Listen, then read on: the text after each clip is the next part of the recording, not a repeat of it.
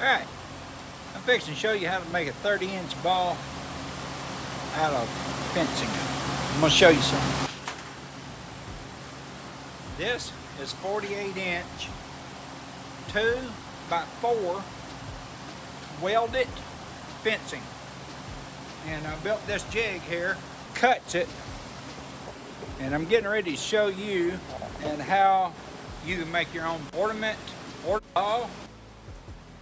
If this is something you're interested in, please stick around.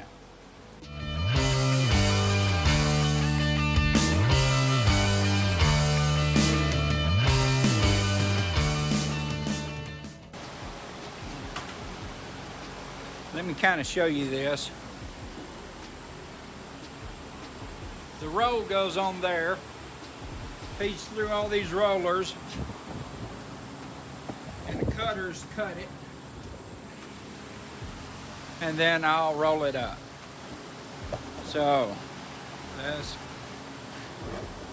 do this.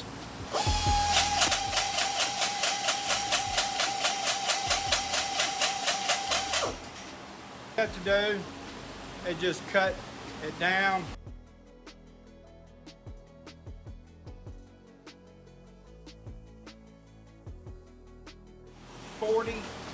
Six full lengths.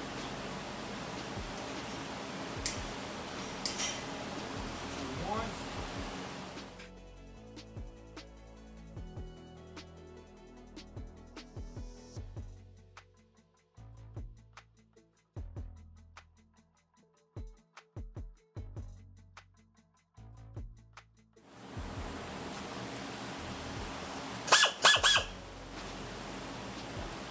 This makes it easier, but if you don't have this, then you can use these. This will be in a link below.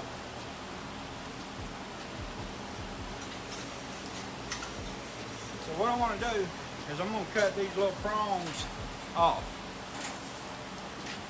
And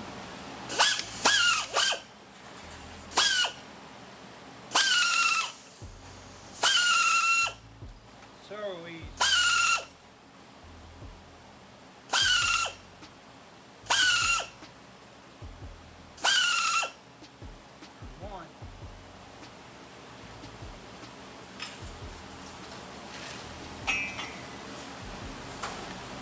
or you can use this. I prefer the other. About $110. Well worth it if you're making a line.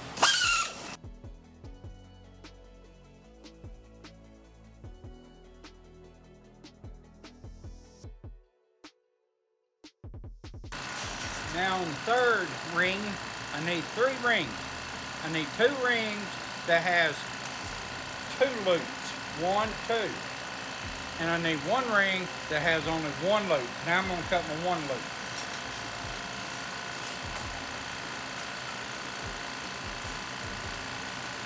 And whenever you cutting this wire fence, one thing you want to look is when you cut, when it goes this way, you want on the bottom.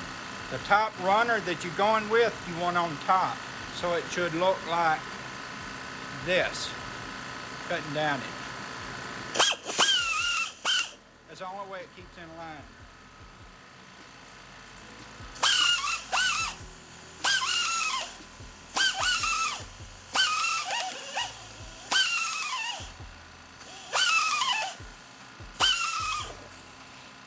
There it is.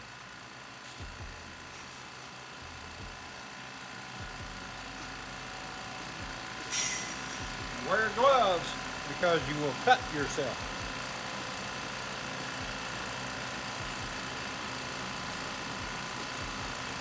So to kind of recap, I got 2 of these that has 46 loops.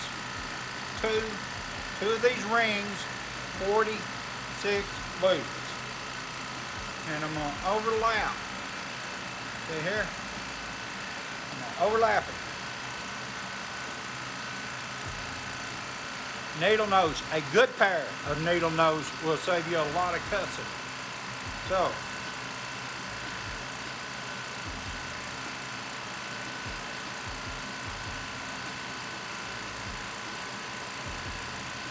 just take it.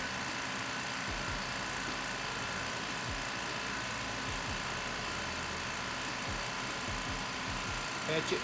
See how I'm doing this? See? I'm going in and I'm catching it. I'm doing it and then I'm pulling it around and then up. And then I catch it again and finish it. Now if you'll do the ends, the 3 ends, and then just the one center in the back, that's all it needs.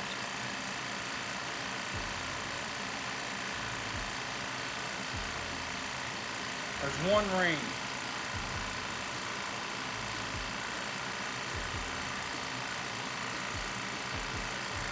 It's 2.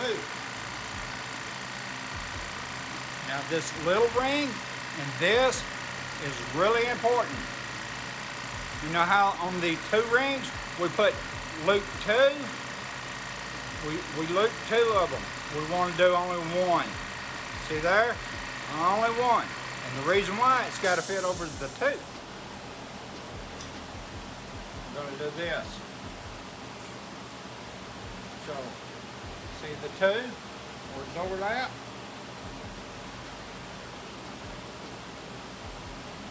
We're going to grab the other 2 that's overlapped. We're going to put it together. And I'm going to grab my C-ring gun and C-ring it.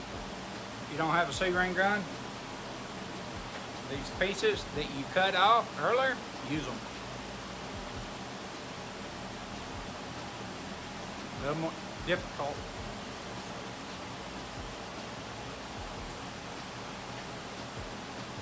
Make you want to cuss it yourself.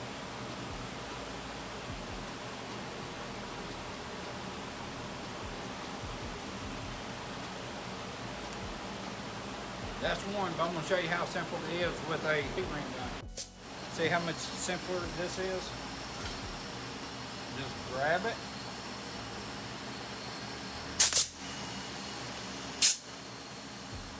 And C-ring it. Now I need to find the bottom, the center, so I'm going to count 1, 2, 3, 4, 5, 6, 7, 8, 9, 10, 11, 12, 13, 14, 15, 16, 17, 18. 18 full loops here, full loops there, all 4 corners.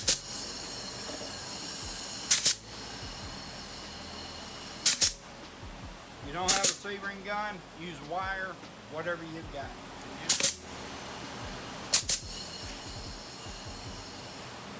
Now we got this, and we're going straight down over for this. 1, 2, 3, 4, 5, 6, 7, 7 and a half, 7 and a half. You want it half.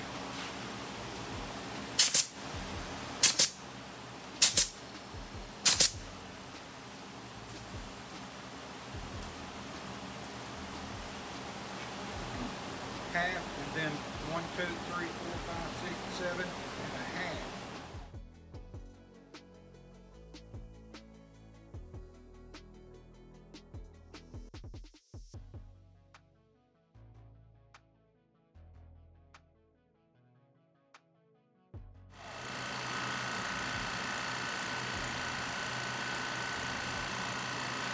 Now all we got to do is put chicken on it. Now I've got this bent in half. Now here's what I want you to look at. This is a solid wire all the way. It will not stretch at all. And I've got both straight wire end wires at one end.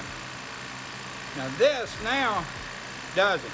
See how that'll stretch, that'll pull? Because it has that. If I was to fold it like this, you will see it's like this. And as I pull it, it pulls in. So it allows you to curve around it. Now, I'm going to wrap this ball this way.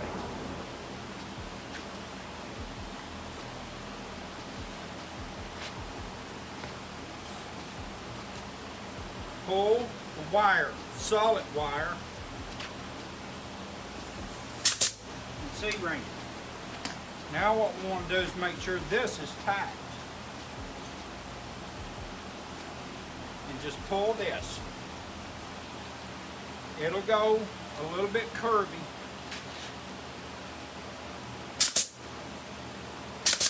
But what you're going to be able to do is pull this however you want it. So I can grab, if you have a C-ring gun, you can grab it and pull it.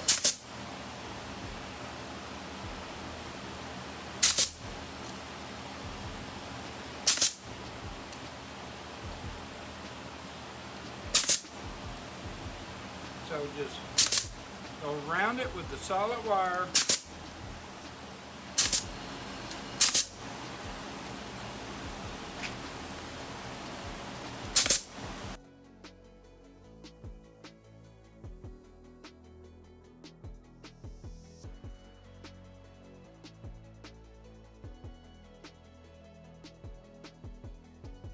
Unroll your wire, you fold it in half, bend it over.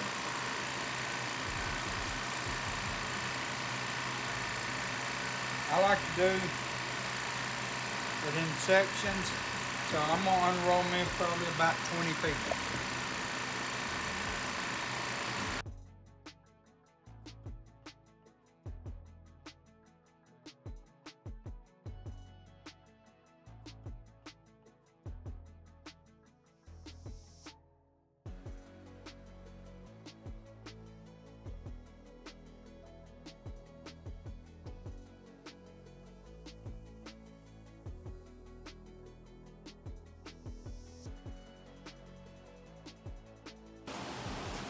Now what I'm going to do is go through and straighten these out.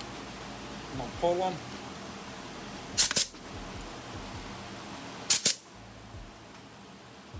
See how I'm grabbing this?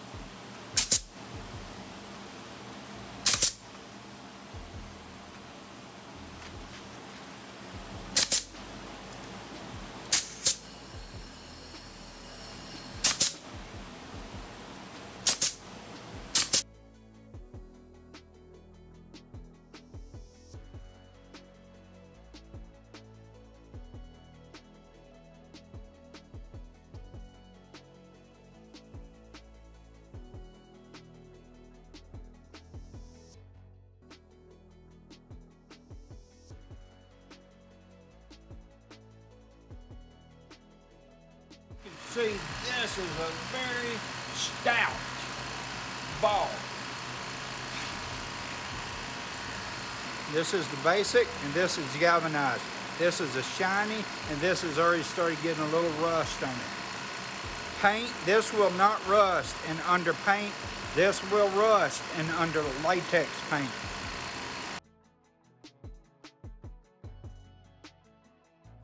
Now this needs a little bit more chicken wire around it, so I'm going to go ahead and put 20 more feet on it.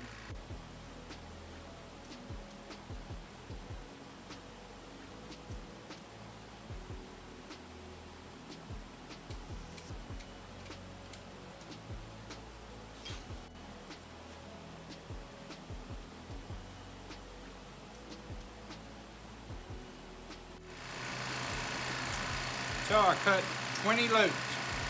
1, 2, 3, 4, 5, 6, 7, 8, 9, 10, 11, 12, 13, 14, 15, 16, 17, 18, 19, 24 loops.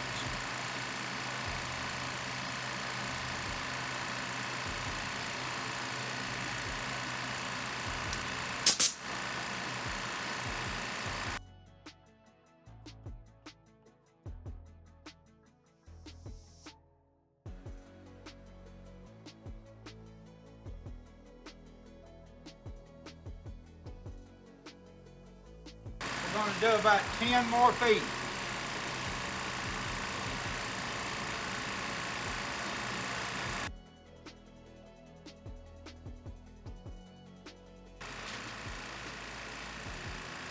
We're going to go this way first.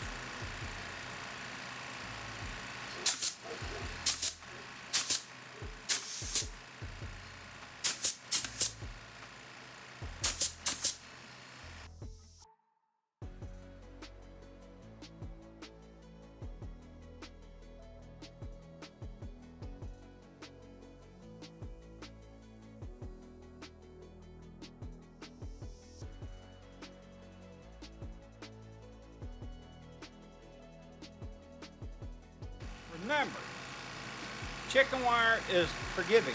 It doesn't have to be perfect. You can bend it into shape.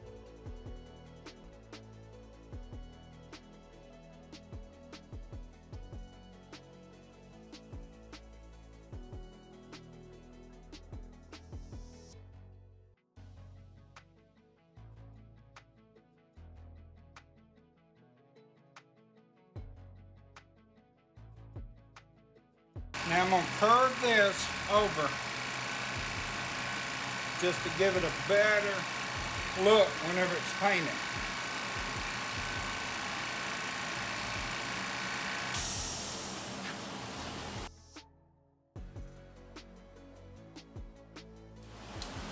Remember, it doesn't have to be perfect. You can beat it into shape.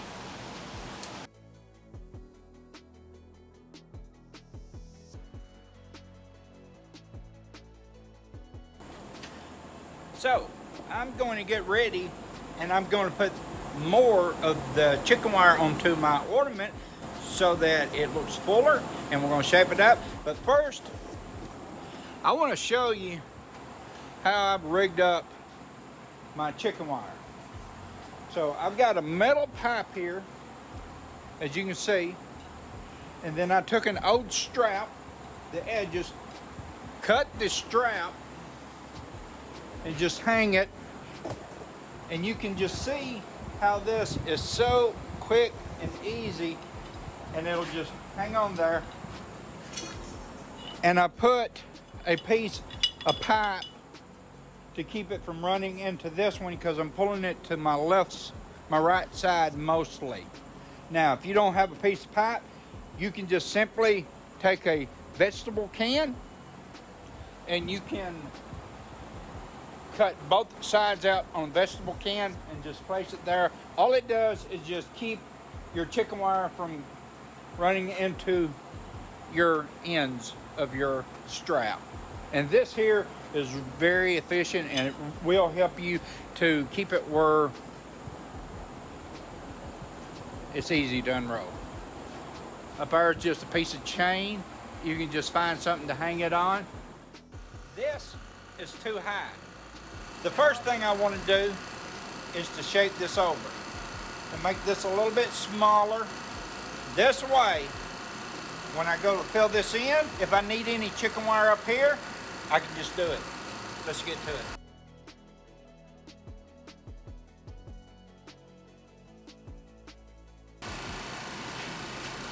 I like using these when I'm going across. It just seems to work quicker and better.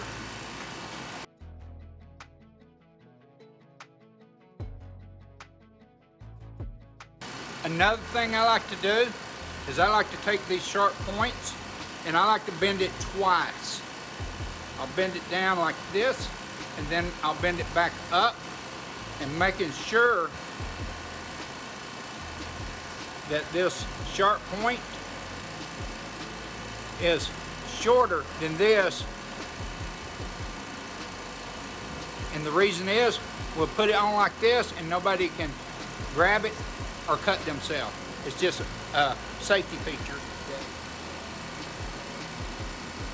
As I roll this last layer, I'm going to start at the top, and I'm going to come all the way around, come back around, and go back.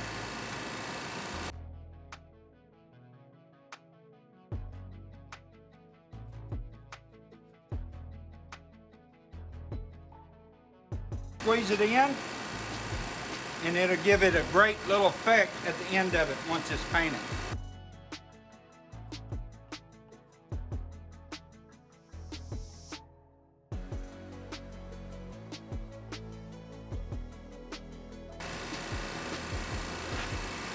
I'm trying to get this so that you can see how I'm going to take the edges and just kind of bend it a little bit over and then C-ring them.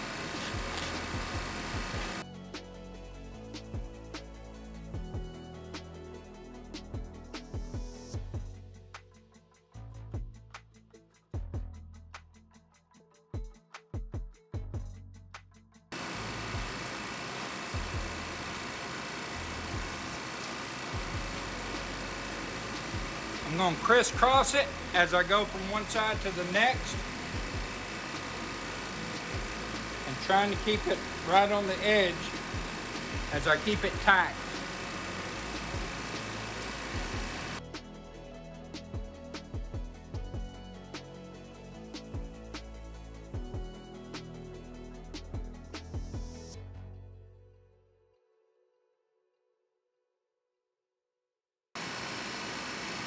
Now we're at the end of our wire and it doesn't make it all the way up, but that's fine. Here's what we're going to do.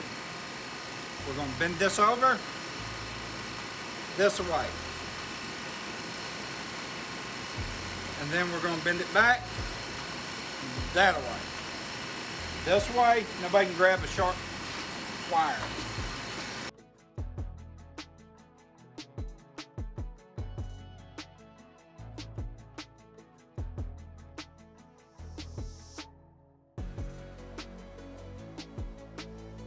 A 5-gallon bucket to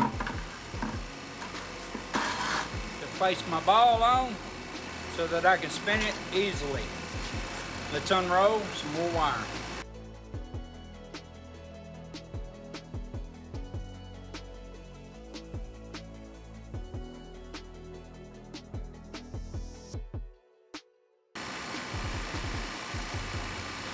I like to use the 10-snip cutters to cut the chicken wire in a link below.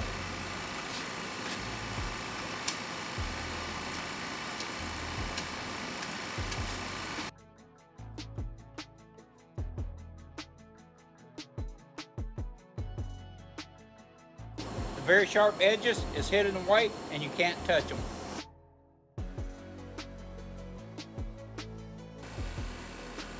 Now I'm going to try to show you that I have to go around here, and if you can see how this, what you want to do is just go around it. You can either grab it and pull it, or it's easier, just take it, put it in a hole and stretch the wire.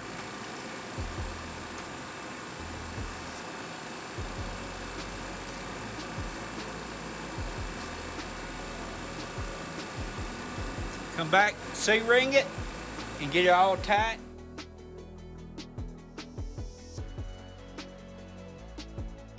Ring gun, you can grab on one side, pull, and then C-ring.